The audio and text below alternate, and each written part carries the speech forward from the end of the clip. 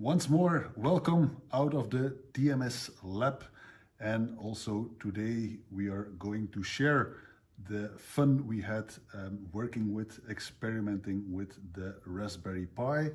We have it here on the table.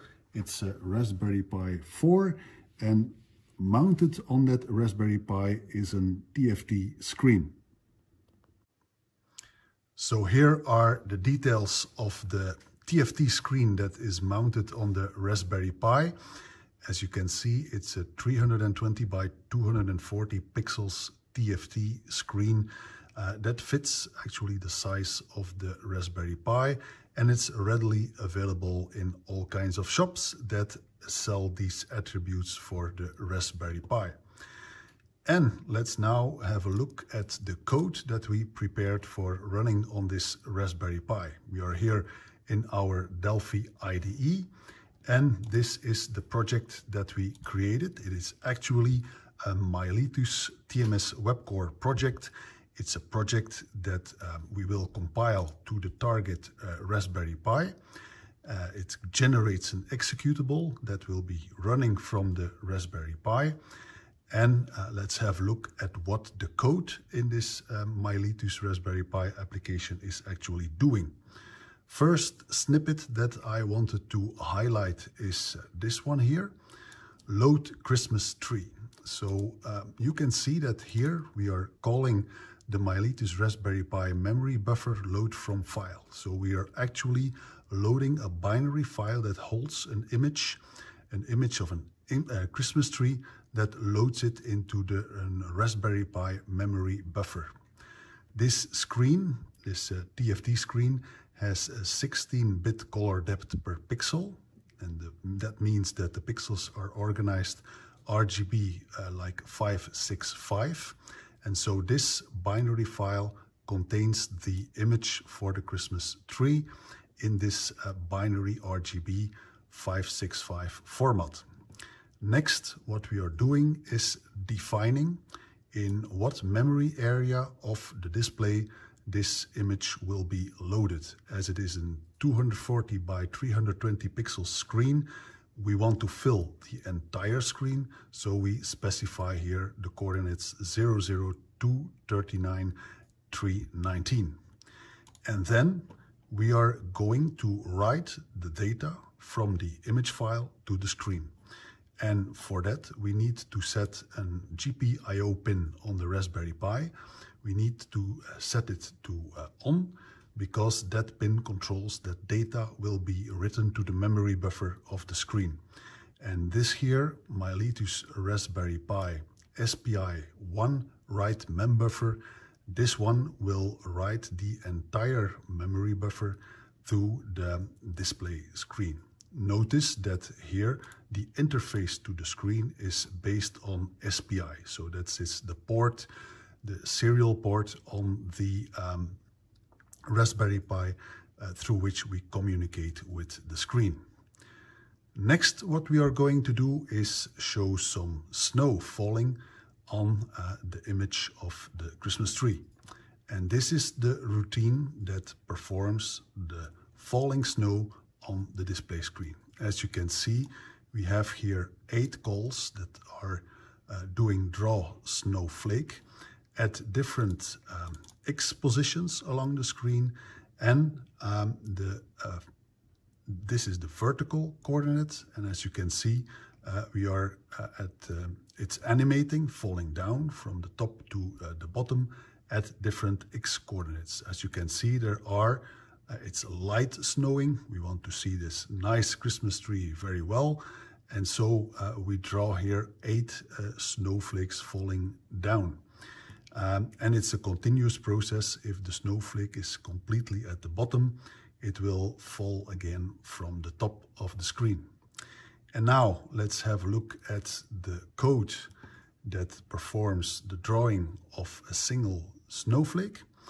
And here what you can see is first of all that this parameter shift is used, and this is actually a random value that causes the snowflake to slightly move to the left or right. So it jiggles a little bit while it falls down. so depending on this shift Boolean parameter. And what happens is the next snowflake that needs to be drawn is, this is performed here by the draw pixel call at some specific X and Y coordinates. And as it's quite obvious, RGB values are 255, 255, 255. So obviously the snow is white. This is the color that we use for one snowflake that is falling down. Next, what we are doing is grabbing the value, the color of the pixel that will be below the snowflake. So that is to ensure that when we have drawn the snowflake and we need to draw the next snowflake, that we can restore the color that was underneath the snowflake, as obviously we do not want that the image of the Christmas tree is destroyed by the falling snowflake. So from that memory buffer where we read that image file, we are grabbing the value, and here in this case it is a 2-byte value for the 16-bit pixel, and we grab it from the memory buffer, and here we restore it by drawing that value on the previous snowflake position. And the same applies when it is slightly drawn to the right, to have some sideways animation for the snowflake. So here you can see that it's 3 pixels on the right that it is drawn when shift is true. So this is the routine that is called from here, start snowing. And so now let's have a look at our Raspberry Pi, where you can see the single executable application, where you can see the Christmas tree image file, so this binary file. And as you can see, there is another file here involved, which is an MP3 file. And this MP3 file will be used to play music while all this is happening. And this is the code that we are using to play the music through the Raspberry Pi. So what we are actually doing is using the Miletus binary data stream, which is a component that gives us access to the local file system on the Raspberry Pi. And we read the MP3 file from that local file system into that data stream. We then encode this data stream as a base64 string, and that enables us to use the TMS WebCore multimedia player component, set it to the URL.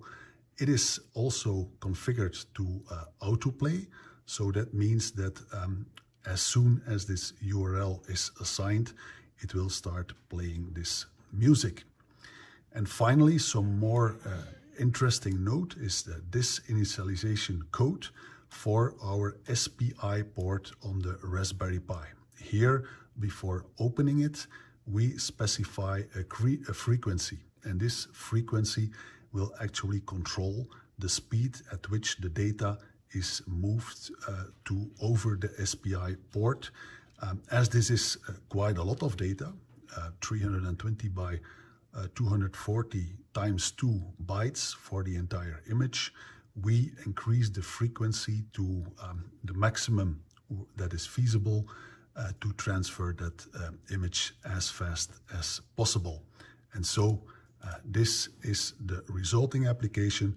And by having these files separate and locally on the Raspberry Pi, that means that if you have a nicer Christmas tree or a nicer Christmas song, that you can easily replace it by another file and keeping the same executable.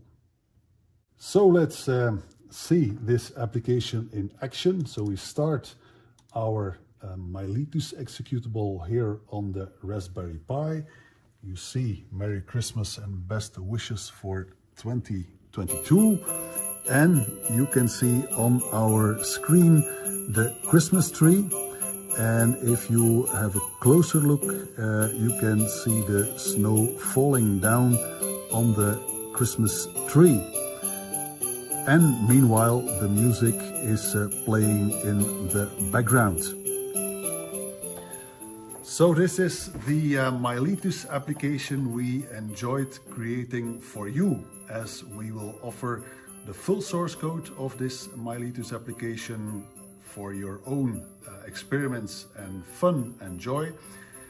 Only thing you need to create this at home is the standard Raspberry Pi 4, the TFT screen that we showed you, that is also readily available, and then the latest version of TMS WebCore that includes Miletus, that allows you to build Raspberry Pi applications and of course have a lot of fun.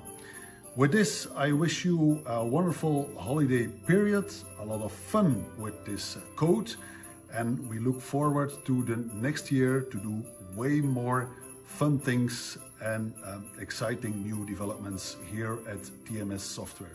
Have a great time, and till next time, bye bye.